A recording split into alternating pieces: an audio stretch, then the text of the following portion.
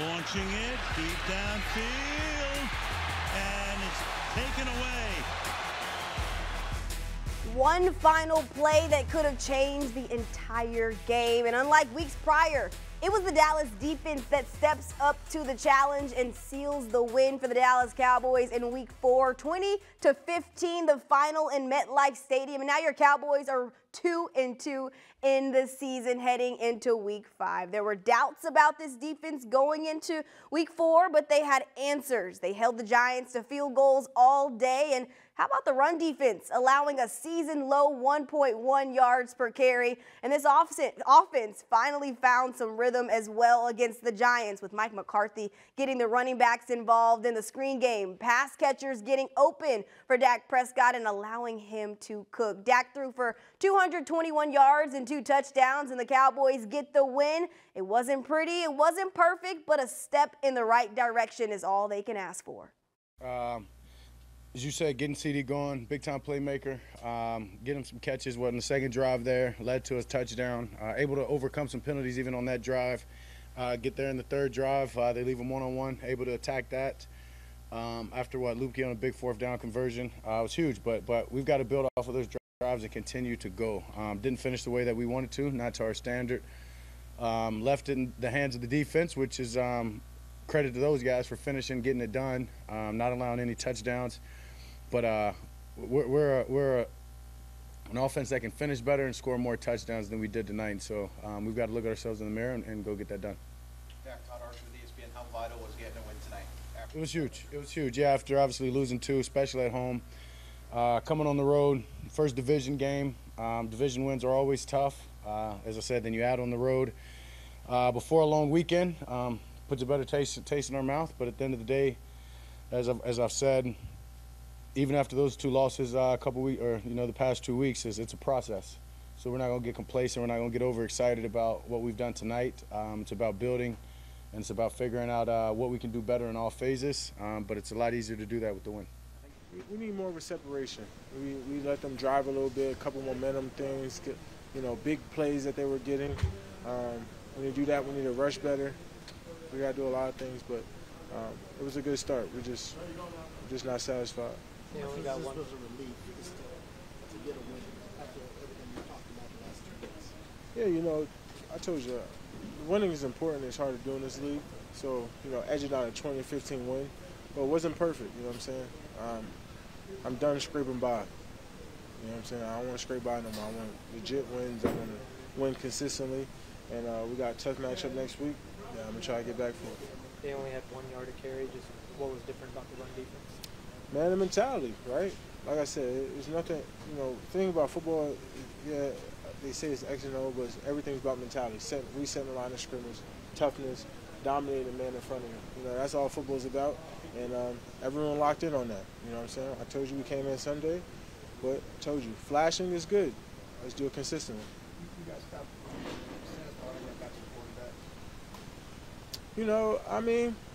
a team like that where there's a lot of chips, a lot of slides, a lot of running back help. The running backs, I don't even think he released for a route unless it was a screen. What I realize in this league, even the best get help. You know what I'm saying? So, we'll create a better plan for idea of that. I don't think we've seen a consistent running back, tight end help that much.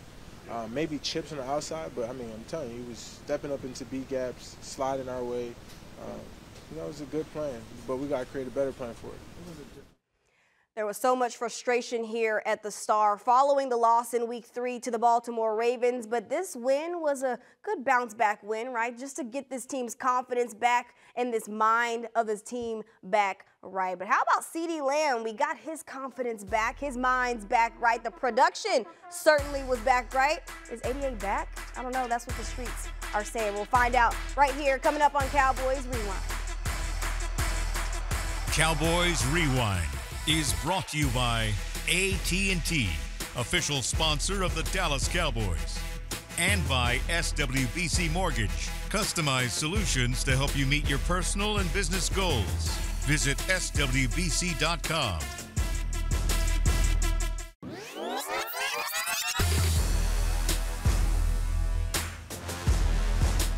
This segment is brought to you by Ashley, the official furniture store of the Dallas Cowboys. CeeDee Lamb visibly showing some frustration on the sideline in week 3 with just his 4-catch performance on 7 targets, but he bounced back in a big way in week 4 against the New York Giants. 7 catches on 8 targets and a 55-yard touchdown. Here's what he had to say post-game. Obviously, getting started early is very important. Getting a feel for the game, seeing how they're covering me, and then kind of exposing their hand early. So, felt good. Appreciate it. Finally got one-on-one. I think that was the only one-on-one I got all game, and we exploited it. Shout out Dak for the ball. Shout out the OC for the play call. So. What's your mindset? You know you're not going to get a lot of one-on-ones. So when you do, let's go score. That's my mindset. Whenever I get one-on-one, let's go score.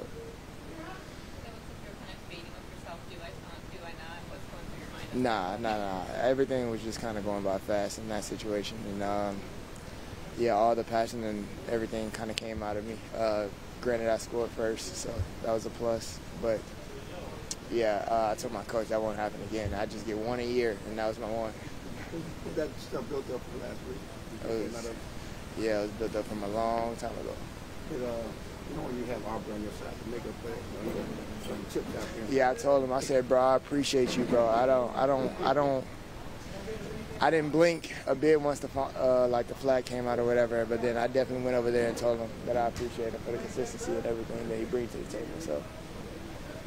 Short week, guys. A lot of guys got banged up tonight. What does it say about the team to be able to pull this one? Sunday to Thursdays are not an NFL player's favorite or ideal, but obviously for everyone to, push through, and then knowing in the back end we get more time to rest, get to watch the games as if we are a fan. So happy about that. Get more time to rest, but then getting it out early is probably the best thing about it.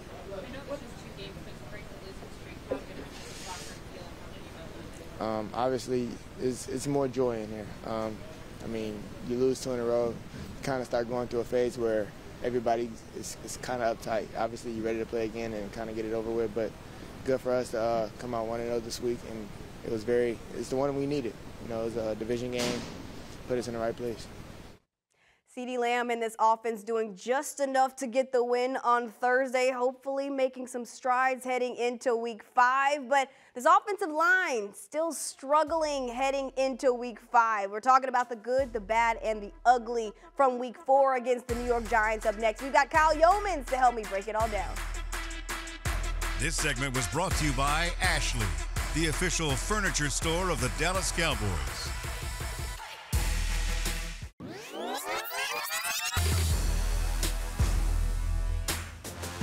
The Dallas Cowboys rocking the Arctic white in week 4 and wearing it very well. They lived up to the expectations and did not leave cold this time, winning in MetLife Stadium against the New York Giants, 20-15, the final in week 4, now 2-2 in the season. Nicole Hutchison, we got Kyle Yeomans with me on the next couple of segments to talk about this matchup. And when you talk about this offense specifically, usually when they get punched in the mouth, they have a hard time of responding. Yeah. And Thursday night, they got punched in the mouth, a 3-and-out, and then they come back on the second drive and respond. What did you like about this offense Thursday night? Well, I liked the response just because it wasn't pretty. It was a little bit gritty. It was a drive where they – not really. Whenever the drive started, they were moving in the right direction, found Brandon Cooks early, got the ball to Rico Dowdle a couple different times. But overall, I mean, it was still a drive that was negated by penalties. They had a couple holding calls early. They had the holding call on Tyler Guyton that moved them back just 2 plays before they found Rico Dowdle on the screen play that ultimately went for the score. So I like the way they responded to an up and down drive. This is not a finished product on the offensive side of the football. I don't think anybody's going to expect them to be a finished product in the middle of September. Coming off of a short week, they needed a drive like that to show that, hey, even when things don't go our way, even when there are a couple of mistakes that can hinder a drive, we have the firepower, we have the offense that can push through that and score. I thought it went a long way in terms of determining their confidence level for the rest of that matchup. We're going to get to those penalties in just a few seconds because we can't let that slide at all. But when you talk about Dak Prescott, though, specifically finishing with his first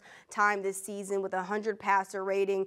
But the first drive specifically, he got 6 different guys involved and completed all 9 of his passes to Lamb, Tolbert, Ferguson, Cooks, and also Rico Dowdle capping off that drive with a touchdown. What's your thoughts on just how Dak was able to get so many guys involved? Well, that's the key to this offense starting to go in the right direction, because initially it's CeeDee Lamb and Brandon Cooks. You didn't have Jake Ferguson in week 2 because of the knee injury. Once he was back in the fold, it was really just CeeDee Lamb and Jake Ferguson. You took Cooks out of that equation until the fourth quarter in that week 3 loss to Baltimore. Then he finally started sharing the rock, throwing it to Tolbert, throwing it to Turpin, getting Rico Dowdle involved in the screen game. They finally did do that again and kept it consistent. They had some early completions to CeeDee Lamb, which helps build his confidence, puts him in the right mindset early on, and keeps the defense on their toes when it comes to covering anybody else on the offensive side of the line. So I really did like the game plan from Mike McCarthy. His play calling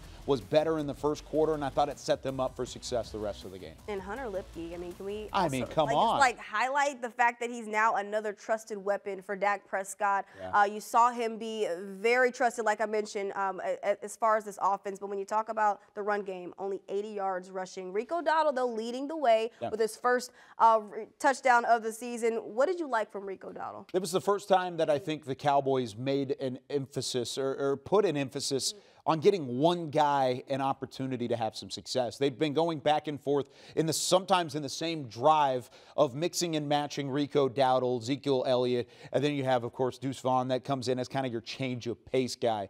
Well, they gave the rock to Rico Dowdle and they said, here, get after it. You're our number 1 guy today. Whether that's going to be the same mindset, same game plan moving forward, we'll have to see. But I thought it allowed for him to get his feet underneath him. He had the touchdown, his first touchdown since week 14 against Philadelphia last year. It's something that I think built the confidence. I keep saying that, building confidence, because that's what it's about at this point in the season. You have to find some rhythm, find your identity on offense. Even if you're not going to run the ball effectively, at least give somebody the opportunity to do so, and I thought they did with Rico Dowdle. Something that Mike McCarthy's been talking about for the last couple of weeks is they hadn't gotten that many attempts. Well, Rico Dowdle with 11 carries on 46 yards. Do you think that he is the guy moving forward? In my eyes, it is, because then it comes down to the eye test. Yes, the production still not where it needs to be, but like I said, this is not a finished product.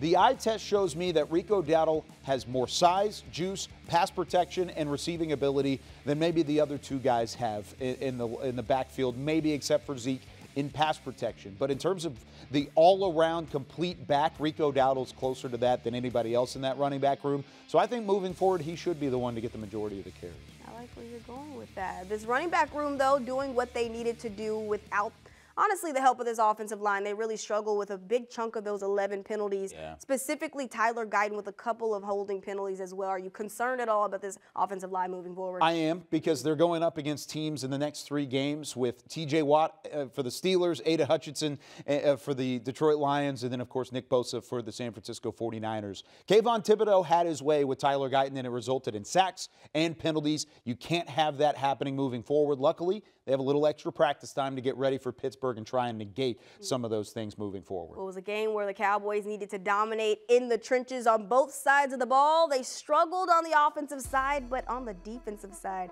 they completely dominated. We've got Kyle Yeomans to talk about that up next. Closed captioning is brought to you by the Texas Lottery. Cowboys scratch tickets from the Texas Lottery are here. Play today. And to watch more Dallas Cowboys content on your connected TV, download the Cowboys Now app on Amazon Fire, Roku, and Apple TV.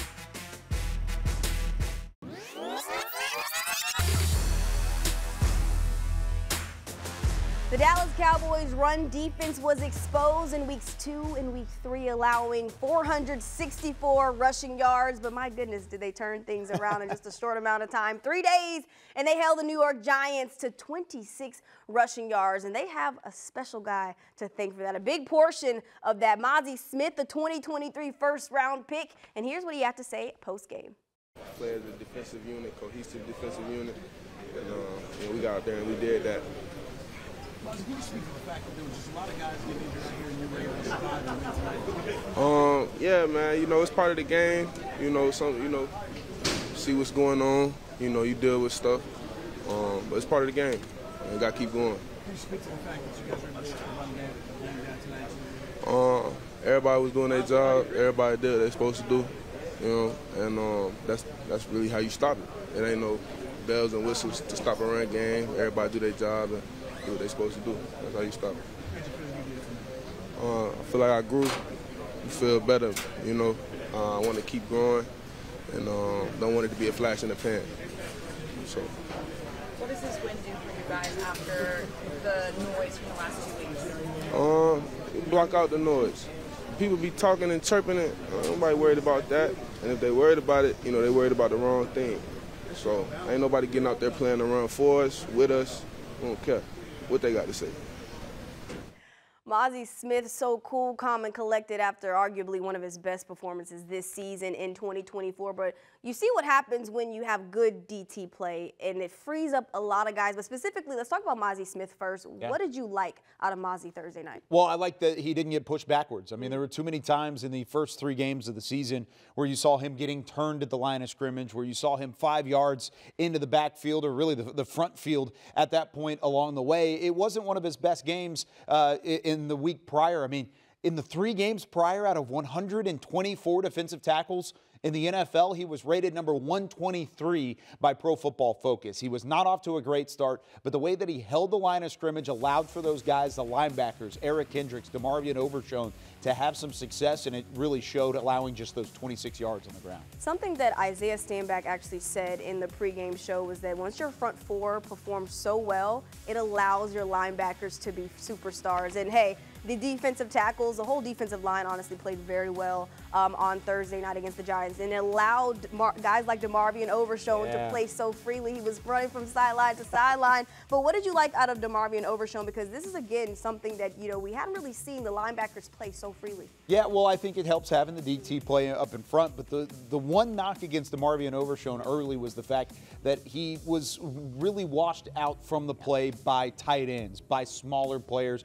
Even some of those guys that, like we talked about a couple weeks ago, those tight ends, once they got to the second level, he was having trouble covering those guys. And he's a guy who transferred from the safety position to the linebacker spot. You're supposed to be able to cover at least bottom line at some point along the way. But he showed his ability to cover on Thursday. He showed his ability to make tackles and to fly freely to the football and to make decisions, hit the angle, and play downhill. I really loved what I saw from DeMarvion Overshown, and I think if he's going to be a part of Mike Zimmer's base packages on defense, that's going to be a huge plus for this defense moving forward. DeMarvion Overshown with 6 tackles on Thursday night. And remember, this is just his 4th game, too. I mean, there's still a long way to go. He's still building in terms of his NFL career, too. And a couple of third down stops as well, specifically one in the first quarter, with actually held the Giants to the field goal to that drive. But when you talk about now moving to the corners, no Kalen Carson. You had Andrew Booth that had to step up, and he tripped up on a couple of plays, but also Amani Aruwariye. I'm getting that name corrected because he was called up on the practice squad literally on Thursday. But is there any concern with this cornerback room at all? Yeah, absolutely. I mean, that's part of it. I mean, the injuries are starting to pile up because not only was Kalen Carson and Deron Bland unavailable for your team, you saw at one point Trayvon Diggs leave the game. It looked like he was dehydrated. They went and gave him an IV in the locker room. He was able to return, which is great, but that's something that it shows just how fragile this defensive back room is. One injury, one guy leaving after this could certainly spell doom for the defensive backs. Andrew Booth, it took a little bit of time. I thought he played well by the end of the day. Malik Neighbors did everything he could and more for that Giants team, and there were a lot of missed throws from Daniel Jones. I think that helped out and maybe hid some of the problems from the secondary. Going into Week 5, I don't know if there's going to be that many misses from the opposing offense. You got to figure it out. Injuries or not in the secondary, and it's got to start going into this mini-bye. They're certainly going to need guys like Kalen Carson against the Pittsburgh Steelers on Sunday, October 6th. But now the Cowboys are 2-2, better than being 1-3, because if not, it'd be the first time they've lost 3 September games since 2001, and they would be last in the NFC East. We do not want that at all. But we're up next here on Cowboys Rewind. We're talking about that matchup, Pittsburgh Steelers and the Cowboys in Week 5.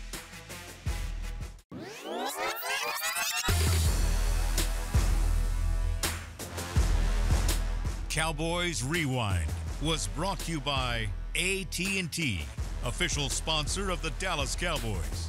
And by SWBC Mortgage, customized solutions to help you meet your personal and business goals. Visit SWBC.com. The Dallas Cowboys continue to own the New York Giants, now 13-0 since 2017. That's under Dak Prescott, of course. But now they shift gears and they're getting ready to take on the Pittsburgh Steelers, who are now taking on the Indianapolis Colts in Week 4. They're undefeated. I don't know, can the Cowboys end that confidence that they have heading in, playing under Justin Fields at quarterback? The Cowboys looking to go above 500. We'll see how they can do it up next.